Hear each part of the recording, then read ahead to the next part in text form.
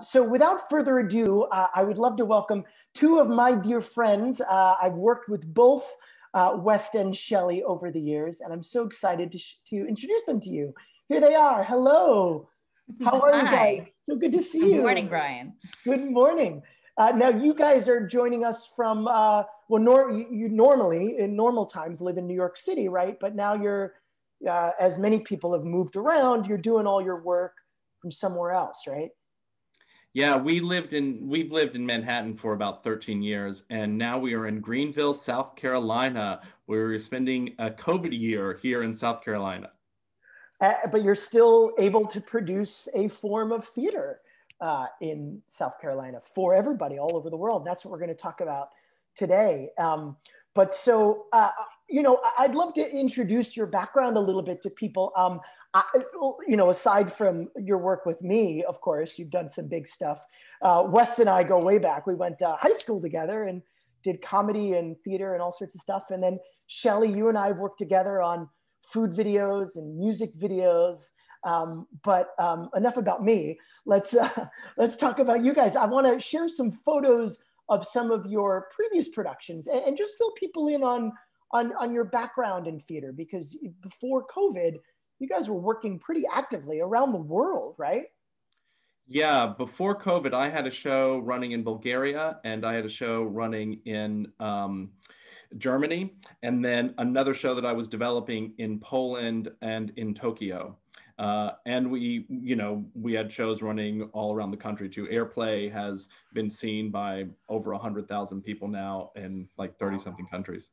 And this is this is some of Shelley's productions that you directed. Yeah, that's the world premiere of A Doll's House Part 2 by Lucas Nath from South Coast Rep. Which so we were before it moved to Broadway, right? You directed the pre-Broadway. I did. Yeah. I did premiere it. Yes. But we, you'll get a sense. We both. I direct a fair amount of new plays and new musicals, and classics too. But we had a busy year lined up, full of all theater productions. So that's from Constant Life at Denver Center.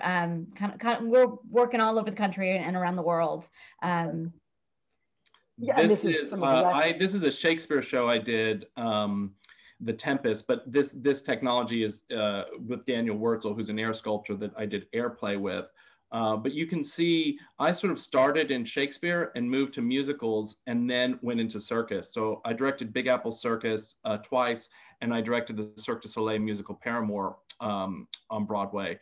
And this is a show called Wingman I did with clowns. So, you know, I got into working with clowns a lot through the circus world. And one thing about clowns is that if you've ever seen a circus or anything, they always use an audience volunteer. And the basic structure is always the same, right? Whatever they're doing with the audience volunteer, it's the same sort of beginning, middle, and end. But whatever that audience volunteer brings them changes significantly throughout the circus you're seeing. You know, they might do something crazy and they might have a crazy thing they're wearing, and that sort of sends it off in tangents. So we started thinking about how to do a show that sort of had an audience volunteer aspect to it and could be truly interactive. And that's basically the relationship between actor and playwright and audience member in Artistic Stamp. Yeah, so I know you've got some photos to share with us. So Artistic Stamp is a brand new type of theater, but as we were talking about the other day, many people during the pandemic have ourselves included, have found ways to do this virtually through the internet and using these tools, which I think has been really, really successful in many cases. But you guys went a different route completely.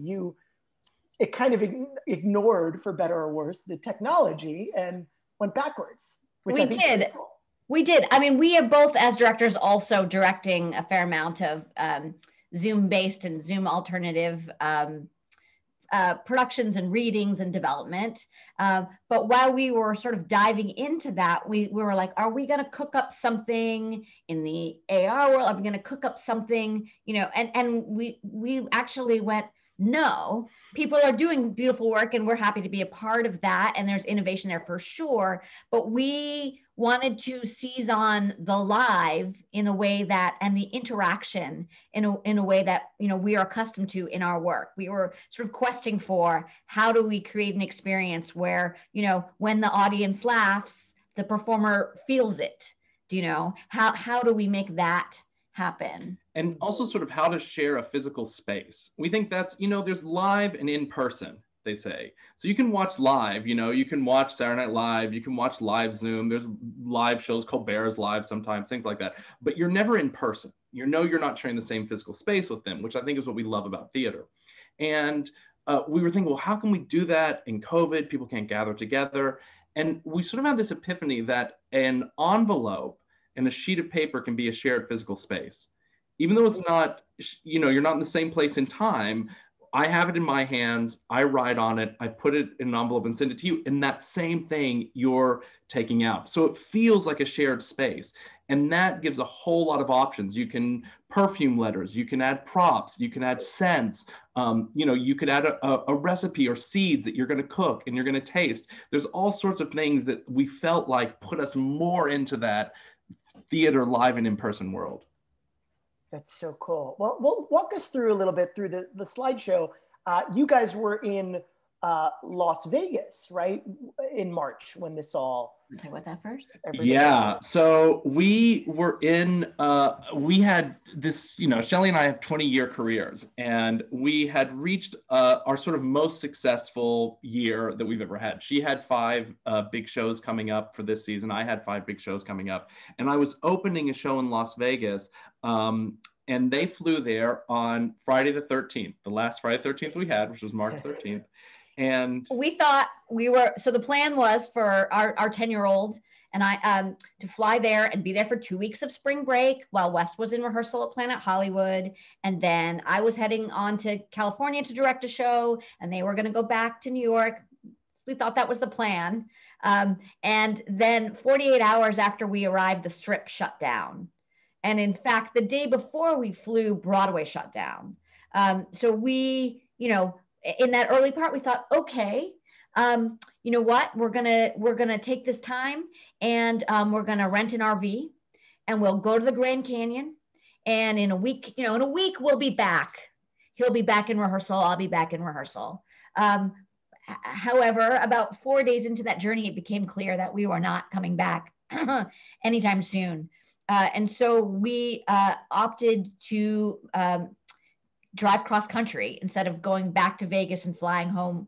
We took a little over 2 weeks with our son and drove cross country and ended up in South Carolina, where Wes's dad, we sort of sheltered while mobile. So we had been able to quarantine and arrive safe at his dad's house. But it actually gave us a lot of time to think about kind of what the next chapter might be. Yeah, we just kept heading east until we got to the ocean and couldn't go any further. And during this time, of course, all of our shows got postponed and canceled. Everything we had, you know, every day we'd get another call from a producer, another call from an artistic director, and we're professional directors, you know, along with so many people in the arts, actors and playwrights. You know, if you look at it, they say that arts contributes $1.5 billion to the economy, even more than sports, cultural institutions, nonprofit arts institutions. And all of us are out of work. So we had this sort of epiphany, and we have a little video here to give you a sort of sense of what this is. Yeah. But we promise we will explain more about how it actually works after this.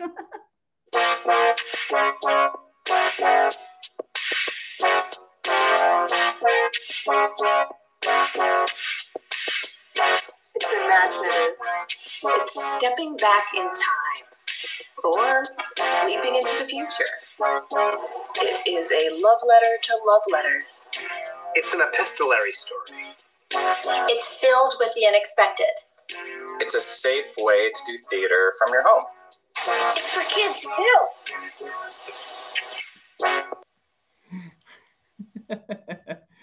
So that is a little bit of of our playwrights and some of our actors and some of our audience members sort of talking about what is artistic stamping. Because we had a tough time sort of defining it at the very beginning. Yeah. We have a question right off the bat, if you guys don't mind. Not at all. I know we haven't gotten into your development of it yet, but Andrew remembers as a kid participating in some play-by-mail role-playing games, like Ooh, yeah, Andrew, you're on to it. So Andrew, you know, I like Dungeons and Dragons too, and we call ours plays by mail because I like referencing that play by mail world and the sort of popularity of play by mail. And our plays by mail definitely has an RPG environment to it because you are playing a character inside of these sort of you know, narratives and worlds that have been created by the playwright, but how your character interacts with the characters the playwright has created can fundamentally change the outcome of the story. So cool. I love it. So yeah, we'll get more into how you guys came about that and how you enlisted playwrights. Oh, I guess here we go. Yeah, so. So at the end of that RV trip, we landed in South Carolina. We spent a chunk of time there. Do you want to talk about Orchard Project a little bit? Yeah, I was doing this liveness lab at Orchard Project with about 100 other theater workers. And it was all, what is liveness? We were trying to define it in this age. And it was, you know, everyone from all over the world. And there were all these breakout rooms you could go into. And everyone went into the VR breakout room or the Zoom breakout room or the AR breakout room or all these other sort of rooms you could go to. And I was like, there was one room that said snail mail / text plays / email plays. And I was like, oh, put me in that room.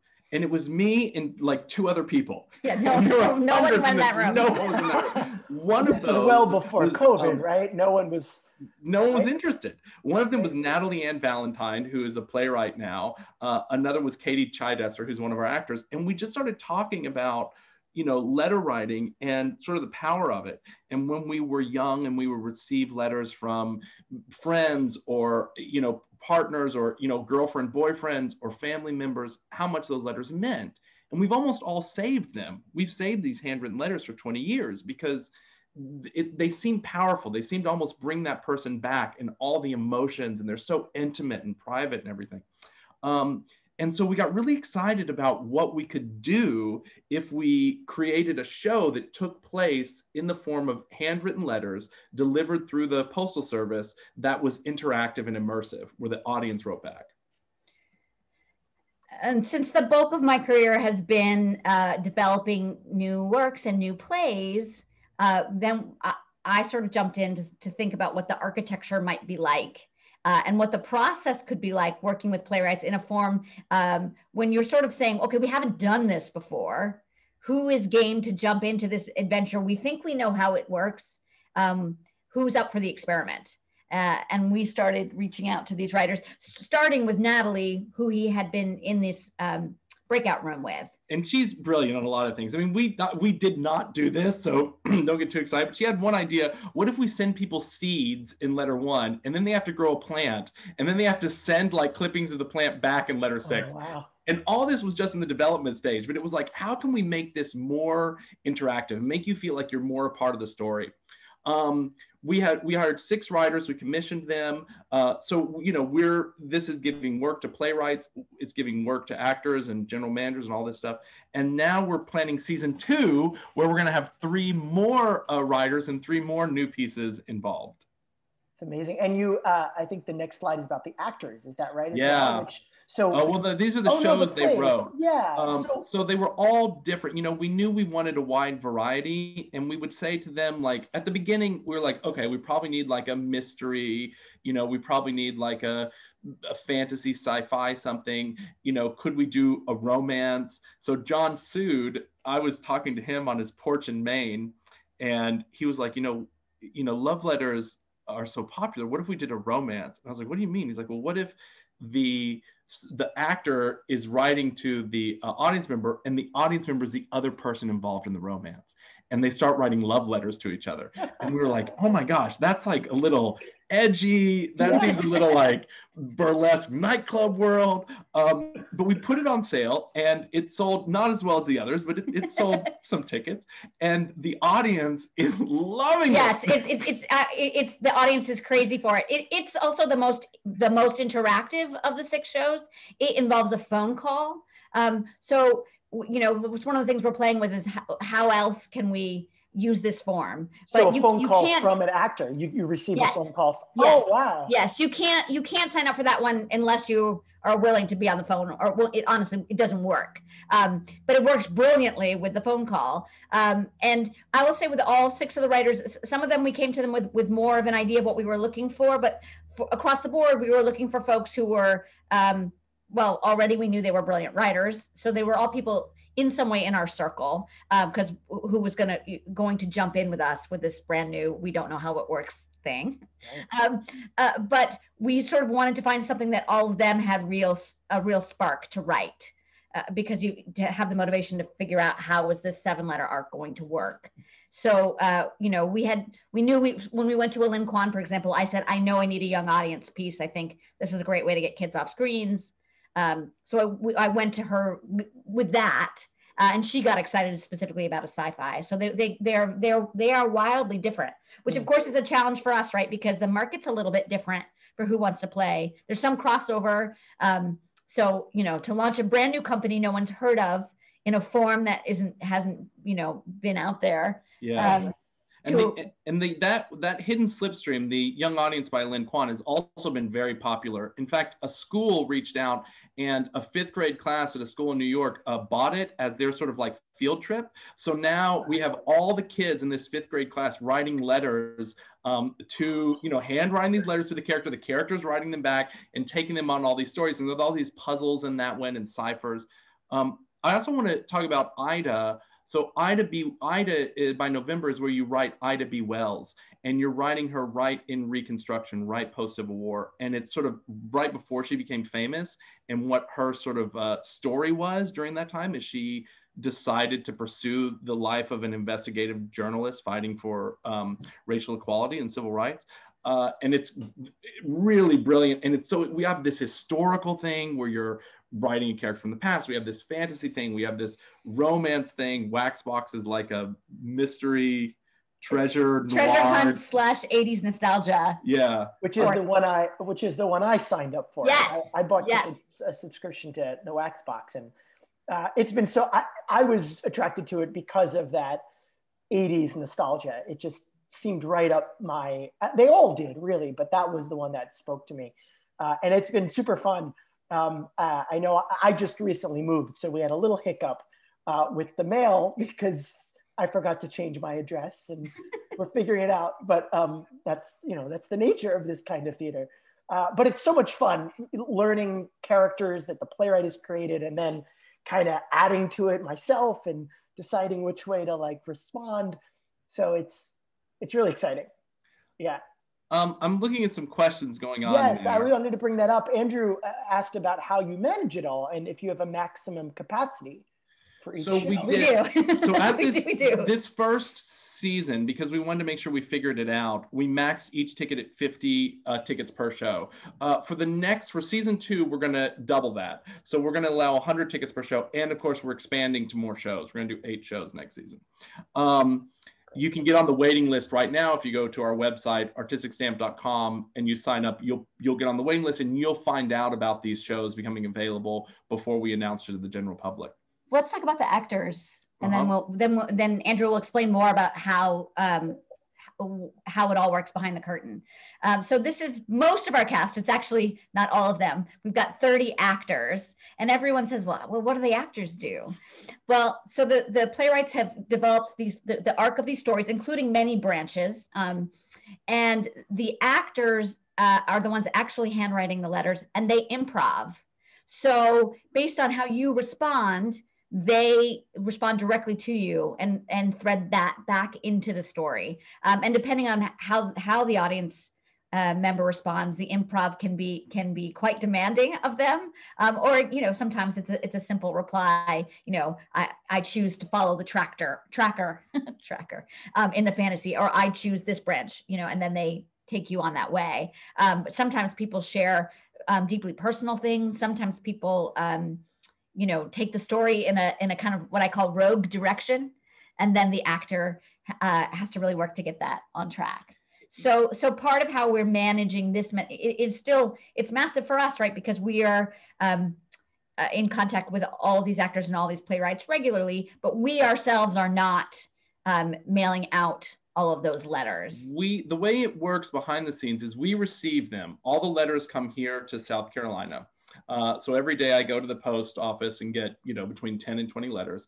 And then I upload them, which we'll go into later, and basically email them out to the actors. So then the actor has your reply, and then the actor as the character writes a letter to you, and they send from wherever they are. And we have actors all over the country. We even have some in Canada for Canadian audience members. Yep. And that's key, right? When the actors are improvising, they're improvising in the voice of the character. So it's not like you're hearing from Ida and then someone else is saying, you know, I don't know, some casual modern something. They are continuing to speak in the voice of the character. That's a huge part of their job. So they're improvising, but improvising in character.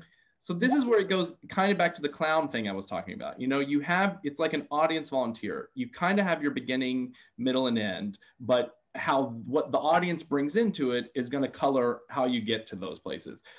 Except for some stories are also kind of choose your own adventure, where the playwright, like Shelley says, is created like several different branches. You know, do you go to her house, or do you go, you know, over here to inspect the backyard? Well, that leads you two different places, you know? Wow.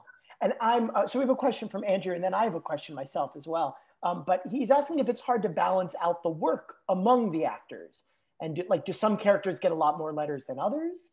Or that is true. So we initially assigned, the idea was we would do 50 tickets per show and 5 actors per show. So each actor would be interacting with 10 audience members. And again, this was in the beginning just to keep things small and keep things in a way we could do great customer relations. If things got off, if letters got lost in the mails, we figured this out. We could talk individually to all of our audience members. Now that means each actor was assigned only one show.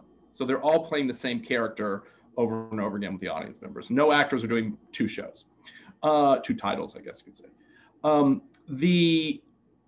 Some shows did sell better than others. Like we said, Slipstream sold out and the Romance had less tickets. So the actors on the Romance have less audience members that they're corresponding with than the actors on, say, the TYA show.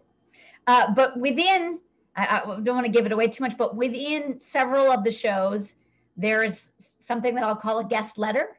So you've been dealing with one character, that's whose story you're hearing. You might suddenly hear from another character in that story who might, you know, lay some doubt in terms of how much you can trust the person you've been interacting with, or there are different reasons that they come into the picture. So at that moment, then an actor suddenly is interacting with a different audience member within their same story, but they're trading.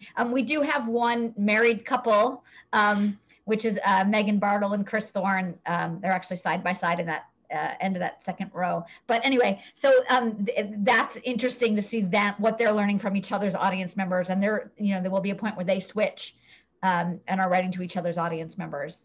So, and Stephen asks if does that mean the audience members then get more out of it if there's less participants? Is there more interaction? I think they think it's multi. No, every audience member is getting sort of the same amount of dedication from the actor. They're getting sort of the same amount of time as the actor. It just means that some actors are sort of working more hours in the week, basically. The other fun thing about this casting is we realized as we were doing it that you're not looking at the actor at all. Right. So we realized there was more flexibility in casting than we had before. So we have some men playing very female characters, some female playing very male characters, and the audience would never know until the very end when we think we're going to do sort of a little bows and say, thank you for going on this journey. Your role was played by. Wow. And how did you then cast this, right? Yeah. Because, it's different. You don't look at the photo and be like, that's the perfect this person. It doesn't No, matter. they had to submit handwriting samples. Wow. So because, a certain Waxbox, the series that you're on, wants to look quite different than Constellation Melody. Constellation Ida. Melody. Yeah. Wow. So it's more, the handwriting is how you express yourself. That's what we're seeing. And the handwriting really is expressive, Brian. I mean, I realize the way an actor writes a line is has as much meaning as the way an actor speaks a line. And two actors given the same line can write it very differently, and it can mean entirely different things. One can be in very nice cursive with very thin slanting lines, and one can be in the script of an axe murderer. And you're like, oh my gosh. Do you think anyone is changing their handwriting to be in character? Yes, a little bit. Yeah. Yes. I love it. Yeah. Because they're intuiting kind of what the letters demand of them as well. But we tried to put them on the right series. And I will say across the board, we were looking for actors who were game, obviously, flexible, humor, key. I mean, I would say in every series, in some way, you have to have that ability to have a light touch and let lightness in, I should say, when you're dealing with your audience. But some of them need more of that than others. So that factored into it. And some of them have doodling and in the margins, and some of them have the way, certain words are highlighted and they look more magical and things. Yeah, I mean, we sort of discovered otherwise coming from an otherworldly power really needed more visual impact. And so we actually have learned a lot from this season, and we'll factor more of that into casting next season. Rather than Waxbox, which you're on, where that guy, just barely got his GED and does not write all that well. Right. Yeah. He writes well? He writes, but no, I mean his handwriting. He doesn't. His handwriting is not right. Yeah, some of it actually. I'm like, what is that word? Oh, I think I figured it out. But that's part of the fun. Yes. We have a few comments and questions. Andrew, very funny. He says penmanship will now have to be taught at Juilliard. Which makes me realize, because I have terrible handwriting, you'd never cast me in any of these shows. No, Brian, I also would not be cast. Yeah. Okay. Brian, Waxbox would be your best bet. Okay. All right. I'll work for that. And then we have a few other questions. Howie asks, really interesting, do the audience members ever get the chance to interact with each other? Or is it strictly with the actor to whom he or she is? In the current shows that we have, they do not. We are in development for a future series that will provide for that. For the moment, the logistics of that felt beyond what we felt confident we could ensure, that someone wouldn't drop out or how that would work. But we are in development on not for season 2, but a future season that will have that option, because people are hungry. People are hungry for connection across the board, which is part of why I think we've had such a great response. And because this really allows them to have that and also to have something to look forward to coming in the mailbox. That's not a bill, but yes.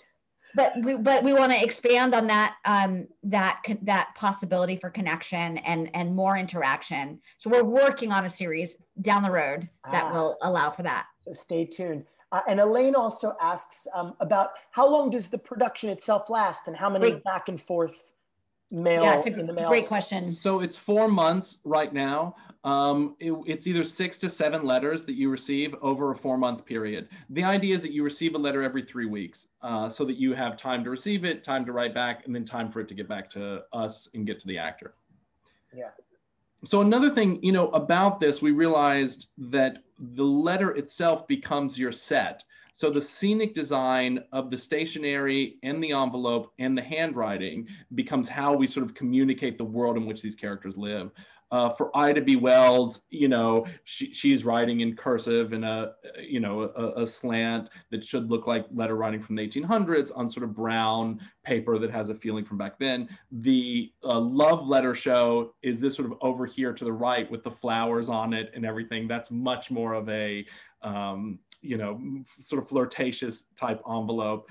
Slipstream, she's traveling, and so she grabs paper wherever she can. And so we have a lot of paper with different letterheads on it from different companies or stores that she just went in and grabbed things and are sort of furiously giving it out to you. And we give props too. So you can see this is sort of barrage flowers that come out of one of the series. Every series has at least a couple of letters that have some prop that is sent with them. And sort of what we discovered about the props, it's less about like sending you trinkets and more about sending an item that's meaningful to the story. Right. So it's not like I don't know, the gold coin or the gem or something. I don't even know what that would be, but whatever it is, wants to feel why it feels important is because it's integral to the story that you're being told and that you're participating in. We're getting, Brian, it's all given circumstances. We're learning more and more that, design, the paper, everything must come from, well, where are these characters? What world are they in? What would they have available to them? What can sort of increase the dramatic storytelling of the event? Yeah.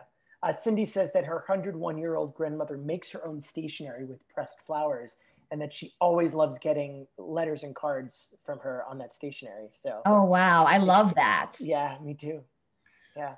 Shelley's playing on season 2 with a letter that they wouldn't be pressed flowers, but she has been painting flowers and trying to put like the flowers on the letter so that when you received it, it would have sort of a bunch of flowers that had the outline of them in paint had been all over the stationery you received.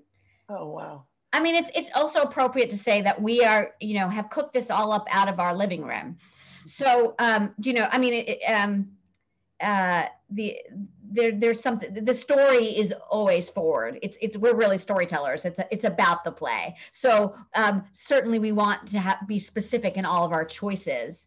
But it's not a big, massive company that has put this out. It's, 2 theater directors enlisting and trying to put to work a lovely group of playwrights and a nice, robust group of actors. So that's sort of the heart of what this company is. Yeah, what people respond to is the interaction, being seen, writing to someone, being a part of the story, really having a pen pal friend. It's like having your own private playwright creating a pen pal adventure for you.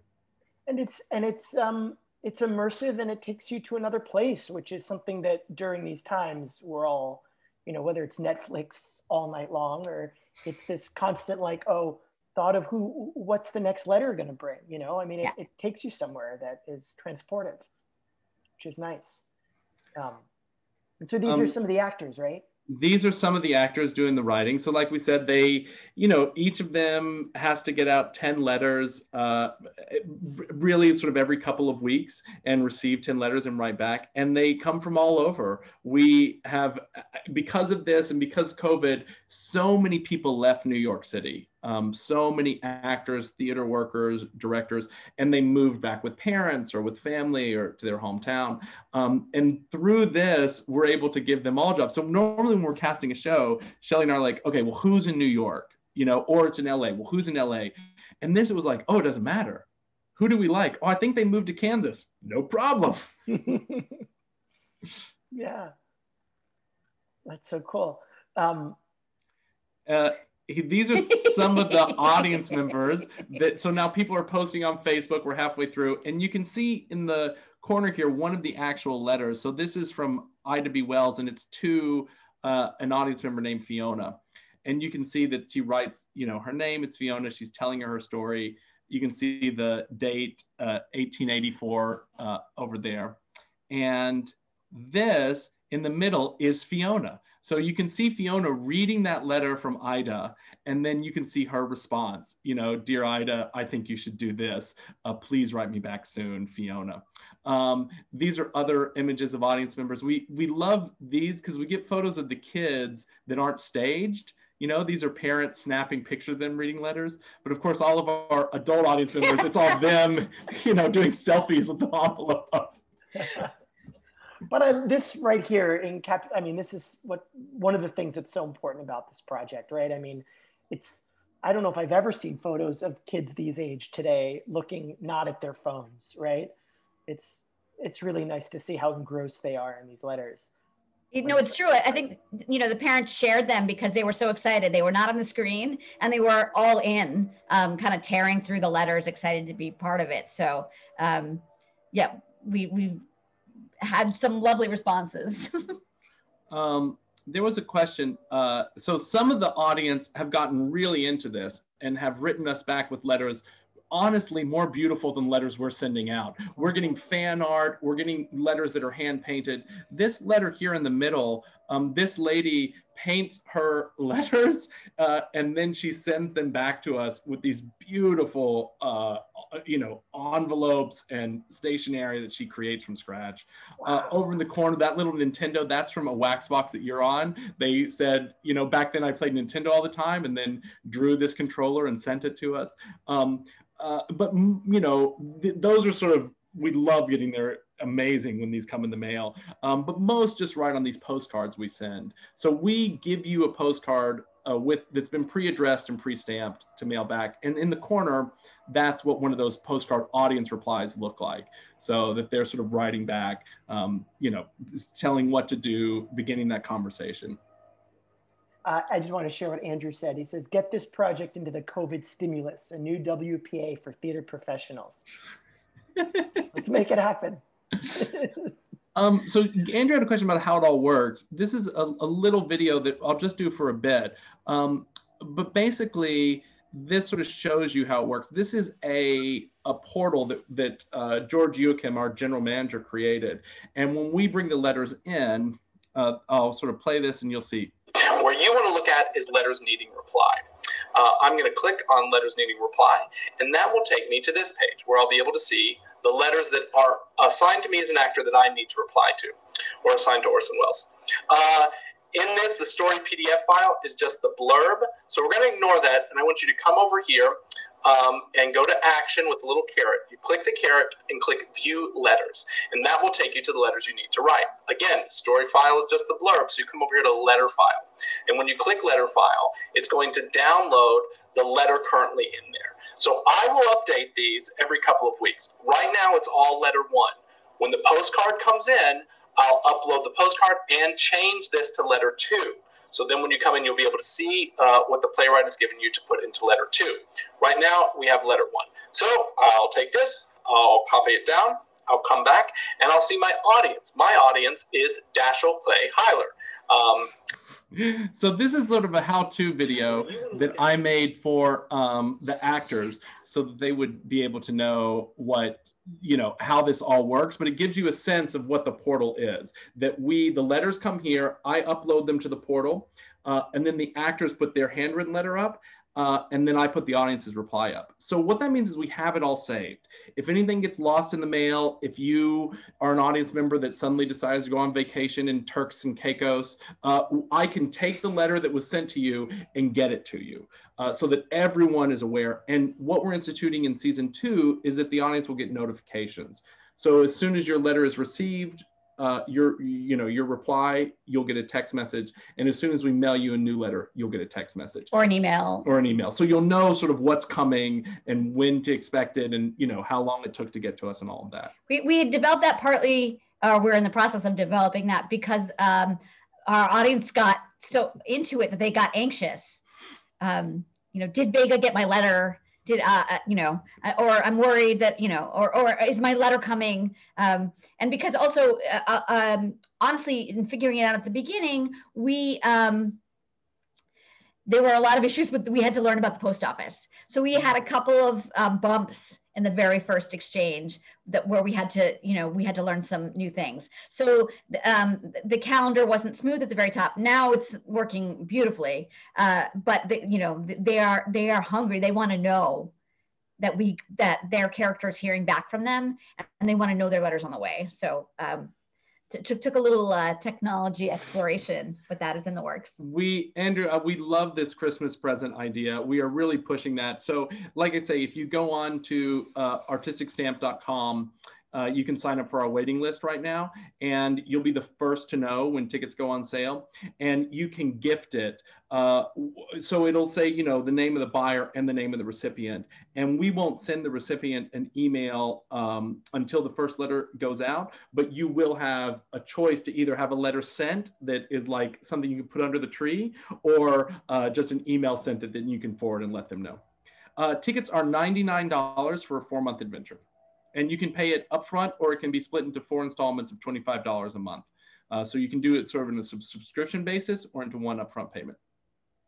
I wanted to ask about directing, because that's where both of you guys, or your background is. And West, in that video, I could see some directing happening there. How much more directing was there? I certainly, you know, as an actor coming into this new form of theater, you know, I don't know how to do it. Like how did that go? Yeah, well, I think it's a couple of things. I mean, one is, so as directors, we're often dramaturgical, so working hand in hand with a playwright in terms of the development of the story. So that's a huge portion of it.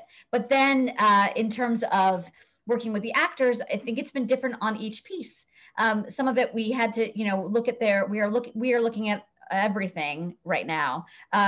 And so, you know, if they are not actively listening, which is something, you know, that's the best acting on, right? It's the best acting on stage, right? It's not, sure. You're just performing and you're not taking in what you're being given.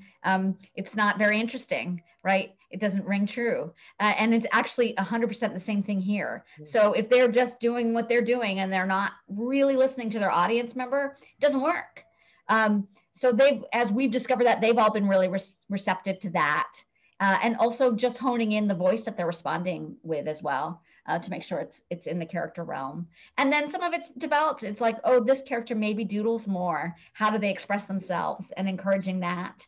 Again, otherwise that we mentioned, which is the otherworldly piece that has where you have the audience perform magic at home. They not magic like David Copperfield. No, more like Wiccan. Wiccan sort of magic. Yeah. You do spells in your living room. Oh, yes. Cool. Yes, but sort of directing them in terms of the feel and the style of what that might look like. Yeah, we were talking, I think last night or the night before, and it occurred to me, you know, this is you have an audience member for 4 months, very different than having an audience member for 2 or 3 hours. So, and I made the joke that you don't have to, you know, you don't have to worry about a loud audience member or someone whose phone keeps going off, right?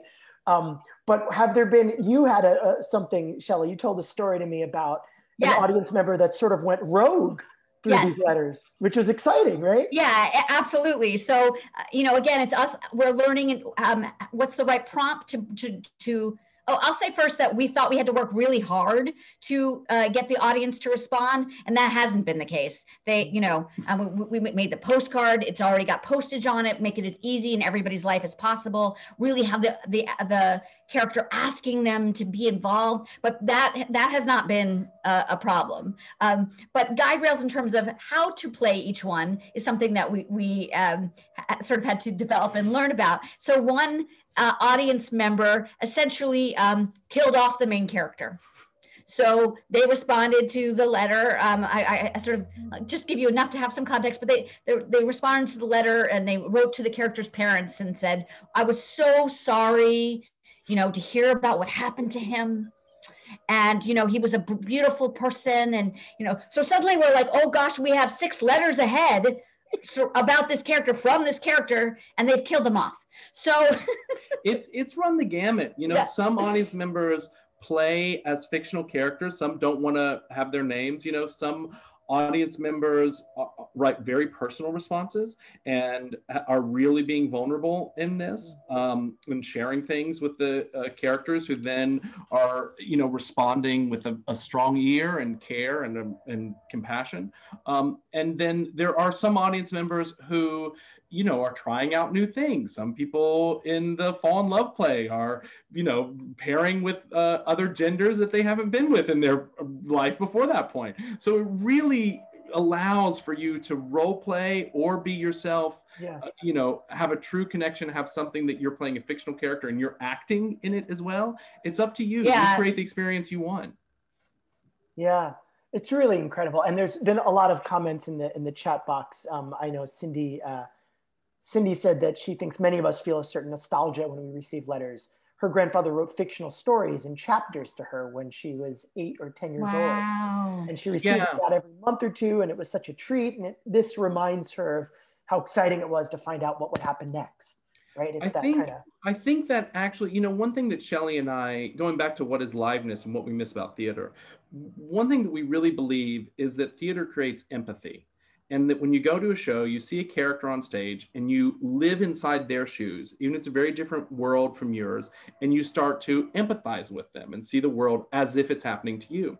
And I don't know that that happens as much in Zoom readings or in film or TV, honestly. I think theater has, we win at that. But there's something about this letter writing process, because you're receiving letters from this character over 4 months and they're talking about their lives, that you really feel like they become your friend and you really feel connected to them in a very empathetic, emotional way. It's pretty amazing. It's what we're always trying to do, right? When in the best plays, in the stories that we're telling, we're trying to sort of put you in someone's shoes or make you feel something or make you see the world from a slightly different perspective. And here, this gave us the opportunity that you to directly correspond with that person. You have no choice but to see their worldview. And maybe it shifts yours or opens yours or brings you that extra joy. Howie was talking about letters from World War II, which is amazing. And your daughter in that experience, right, is getting a window into that, both that relationship and also, that moment in time. And so really getting to kind of be immersed in what that world might have been like. We're trying to play with this a bit. We have Ida, which is a historical one. Next season, we have a series that's going to take place in Shanghai. And so you're going to hear from that person and what he's experiencing in that culture.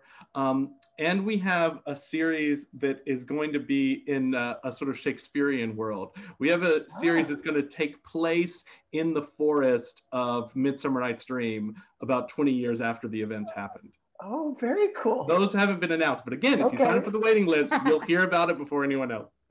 And Elaine asked, where and how do you advertise for this? How did you find your audience right away? Well, we only did it through our personal mailing list. I was lucky because I was the artistic director of the New York Musical Festival. So I had a pretty big mailing list of theater lovers from that. And then we had all of our, and I had produced Diorama, a musical I did before. So I've sort of developed a mailing list over these shows. And then we had all of our own friends and our 20 years experience in the theater world. And we were fortunate to draw a lot of lovely press.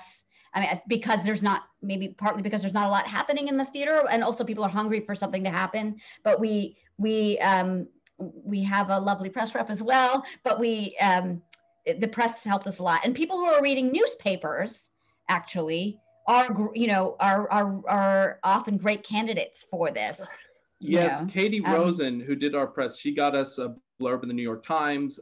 American Theater did an article on us. Broadway World did a couple of articles on us. DC Metro, and all of those certainly helped get the word out. And a cast of 30 doesn't hurt as a first launching point. Sure. It's fair to touch on the Brian that we have been directors. Wes spent time running NYMF. But outside of that, we've really been freelance directors for a very long time. So producing is new to us. So, the marketing, all of the becoming Instagram savvy, that is actually where we've had to stretch and grow the most. We're really storytellers at heart. So, but COVID kind of pushed us a little out of our comfort zone to say, we have this idea and we believe in it enough to want to push it out into the world. So we're going to sort of kind of stretch our skills and try our hand at all of that. Yeah, well, certainly if there's a positive during all this, the pandemic, it's stories like this and ideas like this. And I'm sure that this will continue once theater is back live. Why not? People still have this need for interaction, and the mail will still be there, hopefully. Yeah. I'm sure. But, we do think it will have a life beyond, we're figuring out the form now in a way that's exciting, and that, it will still be phenomenal to get something, to have something to look forward to that comes in the mail, even when we return to our full interactive lives. Yeah. Well, be sure everyone to check out artisticstamp.com. Get on the mailing list because season 2 is very soon, right around the corner, right? Yeah, season 2 tickets will publicly go on sale November 30th. And they'll be on sale through to December 31st. And then the first letters will be sent January 4th. Great.